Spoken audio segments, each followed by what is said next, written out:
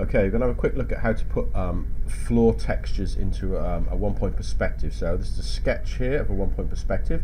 I've got an example one I can show you already. So if I click up here to show you, I've got a wooden floor in, and you notice that it goes around the shapes rather than over them or behind them. So I've managed to get it to go into that selected area. I'm going to show you how I did that. So first thing I'm going to do, I'm going to open up a new surface texture. So I've got one in the background here called black and white carpet tile, so I'm going to use that one in a moment, and I'm going to put that in there. How do I do it? Well, I go onto my background layer first of all, because this is where my sketched image is, the scan of my sketched image. I'm going to use my selection tool here, my quick selection tool.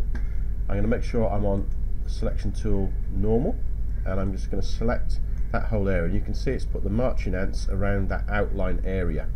Okay, if I needed to add or remove any extra bits, I would just switch over to the minus or the plus tool here to add bits in or take bits away from the selection.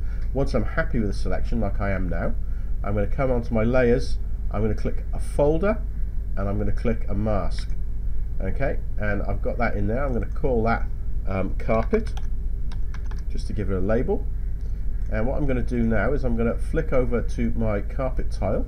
I'm going to do Control A to select it all, Control C to copy it. I'm going to come back over here, make sure I'm on the correct layer, and I'm going to do Control V to paste. And you can see it's popped it in, but it's gone right in the middle. I can't see it properly. I'm going to go for my move tool. You can see there's the boundaries. If the boundaries are not switched on, you need to turn them on in the top there. I'm going to drag it down. And you'll notice when I drag it, it's only dragging it into that selected area. Okay, but that still doesn't look right to me. The tile effect's wrong. So what I can do now is, while I'm in my selection tool, I'm going to basically hold down Control. Watch what happens when I go onto the corner and press Control. You can see that turns into a little arrow. It allows me to distort now. So what I'm going to do is I'm going to basically distort these corners until it gets roughly into the kind of perspective that I want it to go into. So I can be as accurate as I want with this and manipulate it until it looks kind of pretty much the way I want it to look.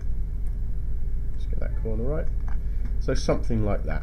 And then when I'm happy, I just tick the button there, and I can have as many different layers as I want. I can switch them on and switch them off to see what they look like, to give different options within there.